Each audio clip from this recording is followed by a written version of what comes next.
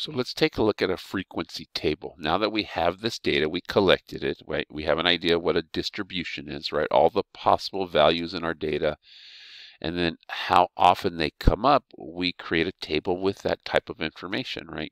Here's a table, frequency table for a categorical variable. Simple question, what's your favorite color? Again, this is not a highly technical survey, and 10 people is not enough to really learn about a population, right? But here's the raw data, blue, red, blue, yellow, green.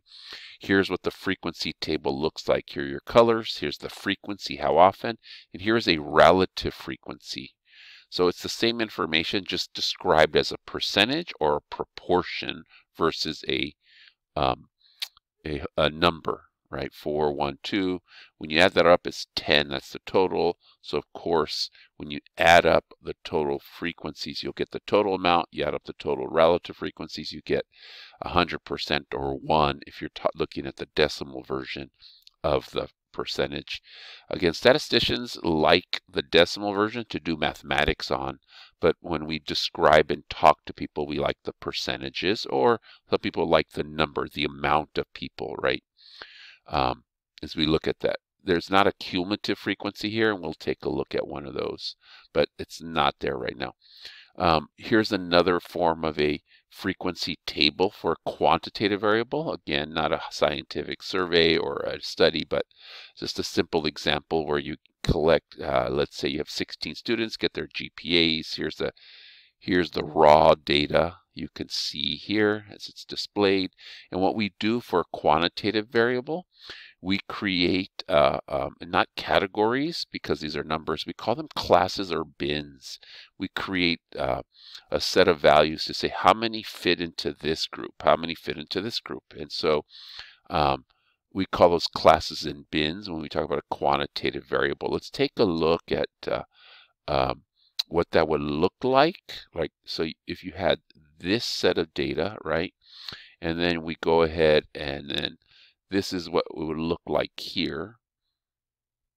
So take a look at that, and then I want to show you how we create some of these classes and bins as we have here. But again, this is a nice view of here's your classes or bins. This is your frequencies. Here's your relative frequencies. And now here's a cumulative frequency. As we take a look at it and see, it's keeping track. How many people had GPAs from 3.9 and below, right? And that would be 15. How many people have GPAs from 2.9 and below? That would be 8. And that's what this number is keeping track of. Coming back to this table here of how to construct your classes, right? How do you determine the boundaries? This is now a technical place I want to just make sure we, again, review is that when we describe those classes, the set of values, there are 3 ways we could do it, and you'll see it 3 different ways. That's why it can get confusing, even though the idea is not confusing. How many GPAs are between 1.0 and 2.0? That's what that says here. I can also write it this way, 1.0 to 1.9, but notice the braces. That indicates I want all the values from 1.0 to 1.9, including 1.9. Here is I want 1.0 to 2.0, but do not include 2.0. That would be the limit, the upper bound. So I want everything below 2.0. That's the percent, the little the parenthesis versus a brace. And then we have, I could just write it this way, between, like the range of values from 1.1 through 1.9. So what we see, and then you can read the descriptions yourself, what we can see here is there are 3 different ways to communicate the size of these classes or bins that we're going to use to create a frequency table. And those are the values we use to create what's called the class width.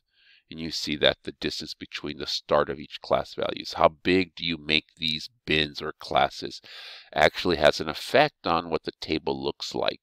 So there's a strategy or kind of a way sometimes you pick and choose. But we'll use technology to create our tables and displays as we think about that.